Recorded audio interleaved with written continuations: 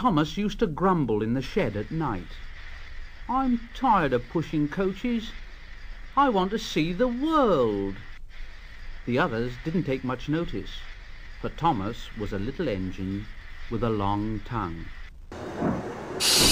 But one night, Edward came into the shed. He was a kind little engine, and he felt sorry for Thomas. "Thomas, I've got some trucks to take home tomorrow. If you take them instead, I'll push the coaches to the yard." Thomas was delighted. "Thank you, Edward. That will be nice." So they asked their drivers next day if they could change, and the drivers said, "Well, yes. Well, yes." And Thomas ran off happily to find the trucks. Now, trucks are silly and noisy. They talk a lot and don't attend to what they're doing.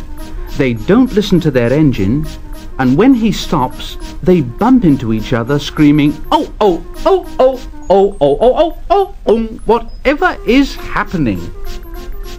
And I'm sorry to say, they play tricks on an engine who's not used to them. Edward knew all about trucks, and he warned Thomas to be careful. But Thomas was too excited to listen. The shunter fastened the coupling, and the signal dropped. Thomas was ready. The guard blew his whistle. Thomas answered.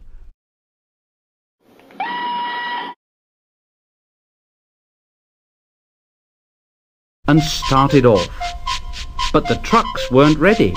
"Oh, oh, oh, oh, oh, oh, oh, oh, oh, oh, wait, Thomas, wait." But Thomas wouldn't wait.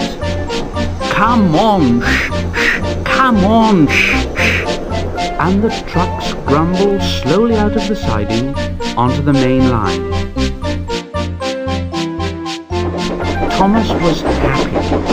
"Come along, shh, shh, come along, shh, shh, come along, shh, shh, come along, shh, shh, come along, shh, shh." And the trucks grumbled, "All right, don't fuss, all right, don't fuss, bong bong, bong bong."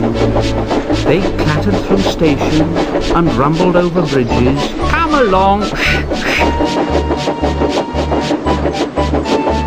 and they rushed through the tunnel in which Henry had been shut up. Then they came to the top of the hill where Gordon had stuck, and Thomas's driver said, "Steady now, Thomas, steady."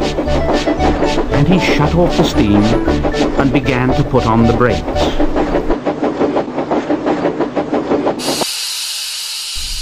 Thomas called out, "We're stopping! We're stopping!" And the trucks answered back, "No, no, no, no, no, no, no, no, no, no, no, no." And they bumped into each other. "Go on, go on, go on, go on, go on."